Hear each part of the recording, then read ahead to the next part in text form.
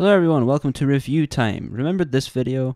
Well, that was actually for a college assignment and it failed because it wasn't critical enough. So today I'm going to make a similar video, less editing, but similar nonetheless, about Hogwarts Legacy. I hope you enjoy. Hogwarts Legacy is the best game I've ever listened to. Never before have I truly appreciated the art of mic eating as much as I do now. Every voice in Hogwarts Legacy is treated completely sensibly, with no strange pitching artifacts or time compression of any sort. Just kidding, that aspect of the game was taken about as seriously as you take the terms and conditions. Hogwarts Legacy is an open-world action RPG. Other games in this genre include Elden Ring, Cyberpunk 2077, Valheim, and many more. Despite being in the same genre, all of these games are so different. In this video, I'm primarily going to compare Hogwarts Legacy to Elden Ring, one of my favorites of all time. There is one big audio convention in the open world action RPG genre. There must be a sound for everything. A sub-convention of that is that fictional sounds must be believable, and Hogwarts Legacy does this actually very well. The sound effect and Foley selection during fights in Hogwarts Legacy is rich, immersive, and well recorded. It doesn't feel like they skimped out on it, unlike a certain other aspect of the audio. Even with the basic cast, there are subtle pitch and parameter randomizations each time it is used, which makes using it addictive and satisfying. However, with some sounds, like when you pick up a cosmetic item off the floor, it's the same each time, which can become quite obvious. Carrying the trend, the same can be said for some UI sounds. At the start, when you're customizing your character and flying through the menus, the same whoosh sound can be heard many times in rapid succession, without any variation or delay to let the sound fully play out. It's a bit jarring. In contrast, Elden Ring menus allow the sounds to fully finish before letting you click through to the next menu. The music, on the other hand, is beautiful. It stays faithful to the quality of the original Harry Potter films, and in terms of the composition, I have zero complaints. During fight scenes, more intense music plays, and instead of cutting it instantly as the fight ends,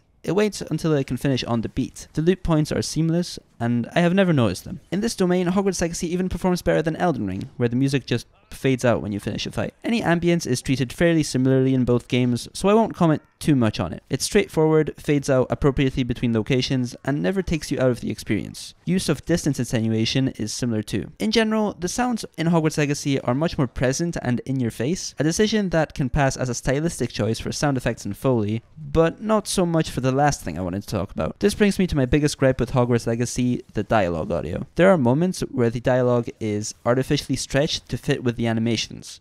Nobody is talking about this. It occurs more often during the beginning of the game, particularly around the part where you meet Professor Weasley for the first time. I noticed her dialogue speeding up in an unnatural way, akin to the audio warping functions of Ableton Live or Pro Tools. It sounds like the dialogue was treated by someone who has limited experience working with dialogue, or even audio itself. Additionally, due to the nature of the recording process, it sounds like the characters are speaking at each other rather than to each other. A byproduct of what sounds like separate takes for each line, as opposed to having the voice actors actually converse while recording the dialogue. Most of the dialogue in the game sounds weirdly up close and in your face. This is primarily due to the overuse of the proximity effect. With Hogwarts Legacy's dialogue, there's no sense of distance or depth, an essential component of immersive audio for video games. Although the dialogue sounds disconnected from the game and is rather immersion breaking, it could have been easily fixed had the proximity effect been considered during the recording process. Although the best solution would be to get the recordings right in the first place, a simple makeshift solution would be to use some post-processing effects to give the voices the appropriate depth and distance. To finish off this point about dialogue audio, I would like you to hear the difference between Hogwarts Legacy and Cyberpunk 2077 in this department. Play by play though?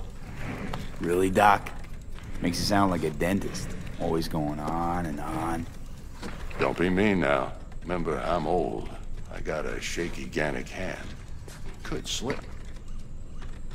I trust your first classes went well? They did, Professor. I heard as much from Professors Hecat and Ronan. Complications. Complications? It seems the goblin problem has... Enough! Goblins. I've no time for rumors, Fig, and I'm rapidly losing whatever patience I had left. If you're lucky, we might still be able to get you sorted this evening. I don't know about you, but in my opinion, it's so much more immersive in Cyberpunk. The dialogue actually sounds right in its place. So overall, the sounds in Hogwarts Legacy are generally okay, but inconsistent. I'm not a fan of the stylistic choice to make everything up close and in your face, and I think it leads to some big problems, some being simply immersion breaking, like with the dialogue as I just explained. I like the decision to let music fully play out and end on the beat, but that's the only thing that was particularly notable in my opinion. Using Anthony Fantano's scale, I'm feeling a strong 5 on this one.